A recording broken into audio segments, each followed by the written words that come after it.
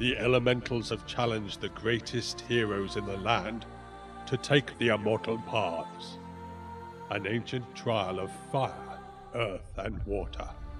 Many try, but few will win. Summon crossings of stone, wood, and rope as you take your path to glory. You will need all your powers of skill and wits in this strategy card game for up to 4 players.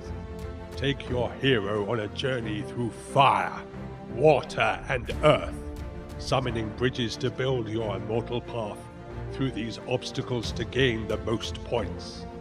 Let us begin this quest. You'll need 2 to 4 players to play Immortal Paths. There are 2 types of card decks, the Obstacle deck and the Bridge Summoning deck. To set up a game, place the Obstacle deck to the left of the play space. Then lay out the 9 obstacle cards thus. On the other side, place the Bridge Summoning deck. Take the hero cards and lay them out in 2 lines thus. Gather the top line of cards together and shuffle, dealing out a card to each player. This will be the player's chosen hero for the journey. Now remove the unused hero cards from that line and the unused duplicates from the second line and put them aside. With the hero's duplicate cards, gather them together and give them a shuffle. Then place them at the starting points face down. Then turn them over. Place the original copy of your hero in the same order on the right side, like so. Now you have determined your hero's path and the order for play during the first draft of the bridge cards.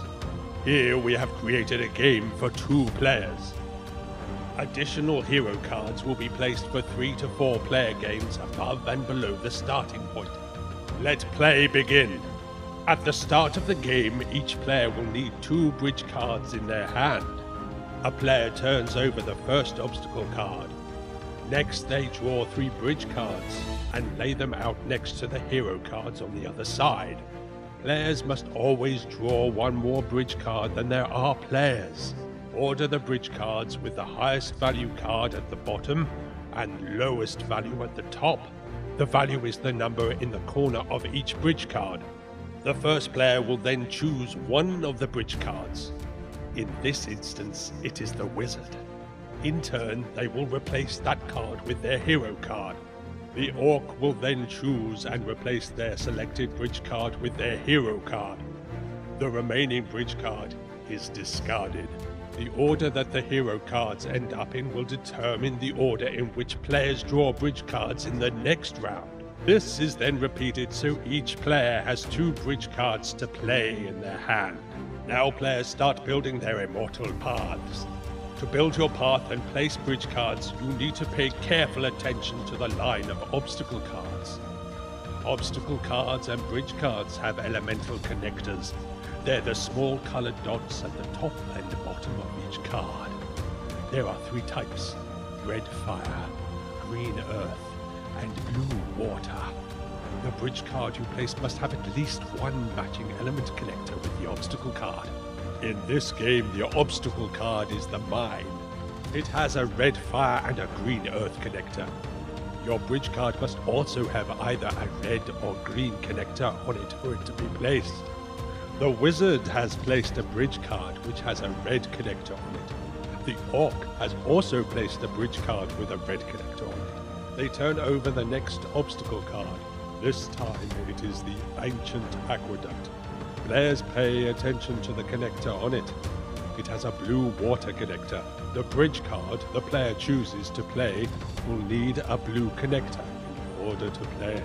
However, they will also need this next bridge card to connect to one of the previous bridge cards in their path. For instance, the next card the wizard lays must have a blue element connector, and then at least be able to complete the red stone bridge or the green rope bridge half to play it. Now the players have only 1 bridge card left in their hand, so it is time to draw another. The players repeat the bridge card drawing phase. Each player will always have 2 bridge cards in their hand before playing one of them. Players must pay attention to the current obstacle cards' elemental connectors and their previous bridge cards' bridges in their paths when drawing. The wizard in this round has played a bridge card with a blue elemental connector to match the ancient aqueduct obstacle. His placed card also has a red stone bridge and a green rope bridge half. This new card will complete both the stone and rope bridges on the previous card. This means the card can be played. The orc has no bridge cards with matching elemental connectors to connect to the obstacle. Therefore, he must choose one of his bridge cards to be placed face down. The next obstacle card is revealed. Each player selects another bridge card for their hand, and then tries to play one to match against the obstacle. This is repeated until all 9 obstacle cards have been revealed, and each player has laid down 9 bridge cards. As previously mentioned, if none of the bridge cards in a player's hand have an elemental connector to match the obstacle card, or is able to complete any of the previous bridge cards' bridges, the player must choose one of their bridge cards in their hand to play face down in their path. In this example, the wizard has no bridge cards that would connect with the second ancient aqueduct. They choose to play one of their bridge cards in their hand face down. A playable bridge card must always connect to at least one obstacle's elemental connector and complete one bridge, improving your Immortal Path. When starting either the 3rd, 6th, or final obstacle round, players each draw and select bridge cards for that round. However, they then have the option to swap one of their bridge cards that has already been placed in their path before they play their next bridge summoning card. This means players can swap a card that is face down in their path with one in their hand that is playable. They could also swap a face down card with a card that has already been played. They could swap 2 cards with each other that are face up and have been played if it gives the player a better scoring combination. However, they can only play one of these actions per swapping round. They must make sure their bridge cards connect to the correct elemental connector on the obstacle cards, and that their placed card forms at least one complete bridge either side of the connecting bridge cards. Players do not have to swap cards if they do not wish. They can only swap cards in the 3rd, 6th, and 9th rounds of play. In this example, the 6th obstacle card has been revealed and the bridge cards drawn. The orc has not yet played their 6th bridge card. They choose to swap a face-down card with one of the 2 cards in their hand. This card connects to the green obstacle elemental connector and the 2 blue wooden bridges either side. They now have the card they swapped it with back in their hand and continue to play the 6th round. Drawing bridge cards is strategic and a huge part of the game.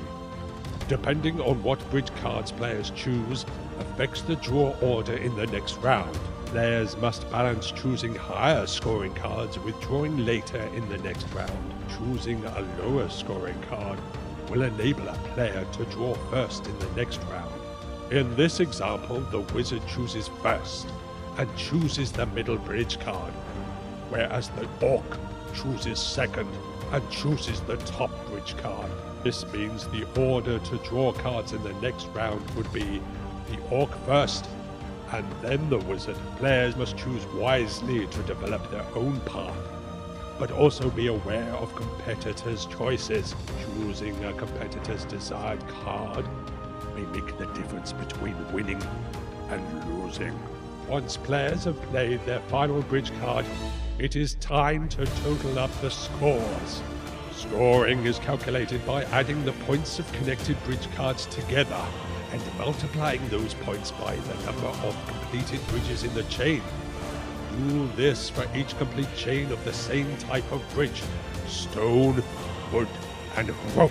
Then add together each bridge type score to reach the final points for that player. For this example, we will examine the orc score. Let's start with the red stone bridges. We have 1 red stone bridge in a chain. It is over 2 bridge cards. The total of those cards added together is 3. 2 for the first and 1 for the second. Multiply that by the 1 red stone bridge to get 3 points. This means the total number of points scored from all the redstone bridge chains is 3. Let us now look at the blue wooden bridge chains. We have 2 wooden bridges in a chain over 3 cards. The connected cards' point total is 5. Multiply the 5 points by the 2 wooden bridges in the chain makes 10 points. Further along, we have 1 wooden bridge over 2 cards. The total value of the cards is 2. Multiply that by the 1 wooden bridge makes 2 points. Add those 2 totals together gives the player 12 points. The total scored for all the blue wooden bridge chains is 12 points. Repeat this for the green rope bridge chains. The orc scored 18 points from the rope bridges, adding the 3 bridge scores together of 3, 12, and 18 gives the player a final score of 33 points. Once all the players' scores have been totaled, the player with the highest score wins the game. Now, it is your turn to become a hero of the Immortal Paths.